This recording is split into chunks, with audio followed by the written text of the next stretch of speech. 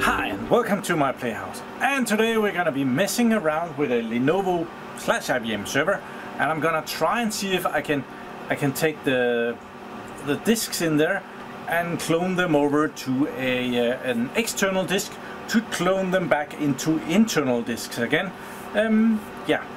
For the regular viewer, I'm back from my vacation in Portugal, and I've managed to get myself a sore throat here in the cold Danish autumn weather. Yeah, it's really hot, coming from at least 25 degrees and landing in 10 degrees, so yeah, that's a tough one. The idea of just going into the airport and getting myself a new ticket back to Portugal did cross my mind. I'm gonna try and boot on a USB stick and see if I can connect. I'm gonna be using Clonezilla to try and take this operating system that is on this server, the awesome IBM/Lenovo X3650 Model 4, and clone that out to an external disk. This video is sponsored by me and my Playhouse Shop, so I'll just show you that for a little bit. Just a second. So here is my Playhouse Shop. It's on myplayhouse.dk, that's for Denmark, /shop, and there is English and Danish. Yeah, I should really give up on the Danish one. But in here you can see there is multiple things that I'm trying to get rid of, and I'm hoping that you will go and check some of that stuff out. It might just be something that you need. There is also, you can go into server parts here, and you can get just memory. There's all the different memory blocks. There's even 3 pages of memories. I'm not sure. Oh, there's actually a lot on the last one as well. So everything from, I think the smallest ones in there is like half a gigabyte, and then there's up to 32 gigabytes of memory blocks. I have a few of those. So there's that, and then there's storage controllers. Let's just take something random, and I have some Dell Ecologic boxes without discs. They're very cheap. But now that we are here, I should get my USB stick with Clonezilla. It's right there. So back in the data center, we have this computer. We have a C drive. That's the one that I'm interested in cloning. The other one doesn't care. The idea of this is just a test computer. We're just doing this for the exercise, but a scenario would be if, let's say that this was a very important machine. Some consultant from some faraway country has flown into your country, spent 2 weeks configuring this very special system that is on this computer, and now let's just say the data drive has run out of space, or maybe it turns out that you have to pay licenses per disk that is in it, and I put 8 drives in here, so this is a bloody fortune, and there's only 800 gigabytes there, so it might be beneficial to just change that to one hard drive with 1 terabyte on there, and maybe the licensing of this software is so stupid that would make sense for me. Any scenario where it would be beneficial to take the operating system off of the server and putting it back on different drives. It could also be that the operating system had to go onto another server, but in this instance we're just going to be putting it back on the same server. So we have that. It's just under 100 gigabyte operating system drive, and we're gonna play along as if that's the one we really want to clone. And right now it's on 2 of these drives over here.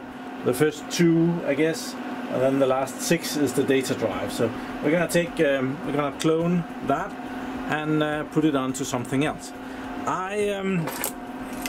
I downloaded Clonezilla, the newest available version, I guess, and put it on my carry-around USB sticky here, which has some multi-boot. So we're gonna pop that in, and then we're gonna. I was thinking about trying to use an external hard drive over USB and see if we can do that That could be very interesting. Also, the server over here actually has 4 slots available that we are at present time not using. But we could also run into the issue that Clonezilla maybe doesn't like the RAID controller, or maybe doesn't like the USB thingy here. So yeah, let's see how far we get. Okay, Samsung SSD. Put down. So we have a terabyte here that we can put in, and we can clone that. Put our 100 gigabytes and clone it out to a 1 terabyte. At that point, we could probably take the hard drive and then put it in the server. No, we can't, because the hard drive has to. The drives that we have to put in here, we have to go into the RAID controller and configure a virtual drive. These are all on virtual drives on the RAID controller. They're not on the drives itself. So that's a very big question mark if that will work with the USB stick. So yeah, I see that I need the mouse, so we're gonna pop that out. I see that I need the 2 USB sticks on the front, so we're gonna pop the mouse out. And then we're gonna pop in this hard drive. That didn't immediately pop up. Let's see if it's on the device. Let's see, disk management. Did anything of a terabyte pop up? There is a oh, that must be inside. I have something 4 gigabyte. Yeah, actually there's something here. So that's probably a good drive. The operating system here sees the drive. That's kind of okay. So let's pop the USB pin in. Okay, the other way. There, and I'll try and boot, and I have a multi-boot on the USB Ventoy. So yeah, let's see if that happens for me. And the server is booting. So very shortly we should get the options down here to pick our boot device. We need to go and pick the USB thing so that it will boot off of the USB. This always takes way longer when you're waiting for it. Now it's there, F12, and it registrates that we have pressed F12. So now we get the boot options, and we are gonna be, let's see, there is the internal hypervisor inside of the server, and then there is a USB port in the front. I think that's the one we want, so let's try that one. We have plugged in 2 USB devices out here in the front, so good, we got the right one. And I see the Clonezilla has put itself here on 3rd place. I have a lot of other stuff on this USB, so let's try and see if this will work.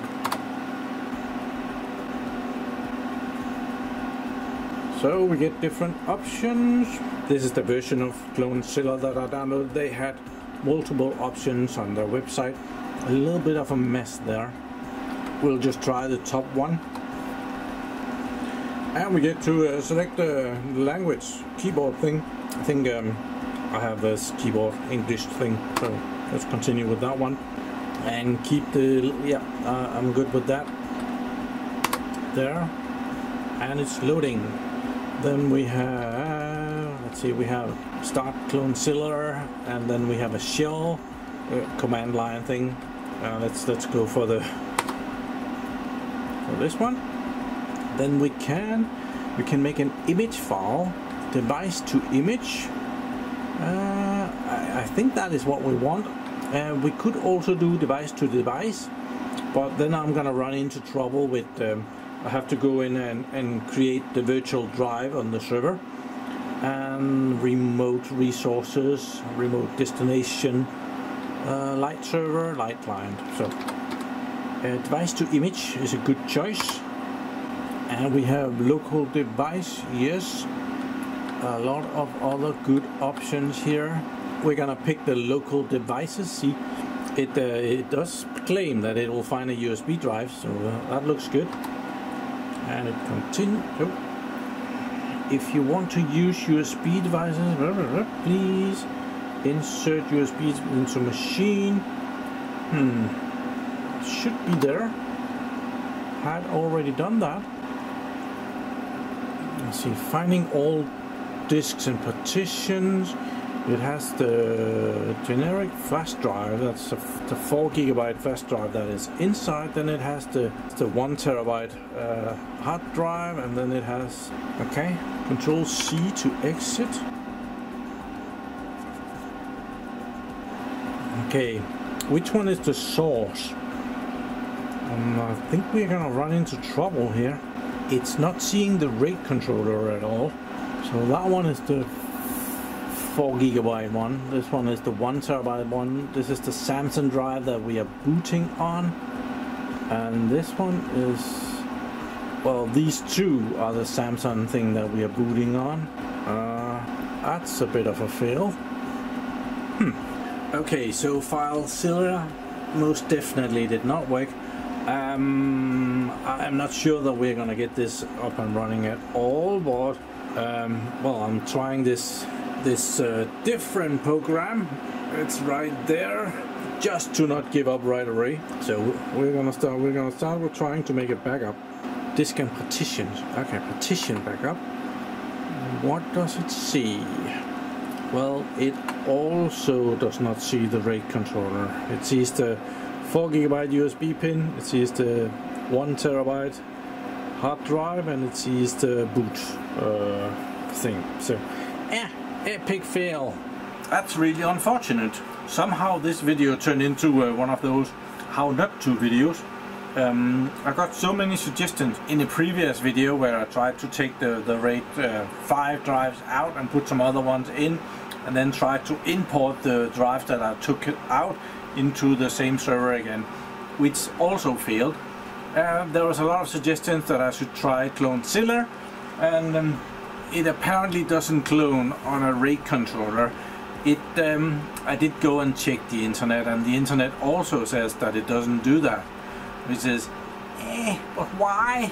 It wouldn't be too much of a hassle for it to see the virtual drive and clone that. I don't know why they haven't put that in there. I would have, but I guess it wasn't supposed to be this easy. If you have some other method that you know works, where you can, well, I was trying with some live CDs to put a live CD in there that would see the RAID controller and take the image out and put it back in.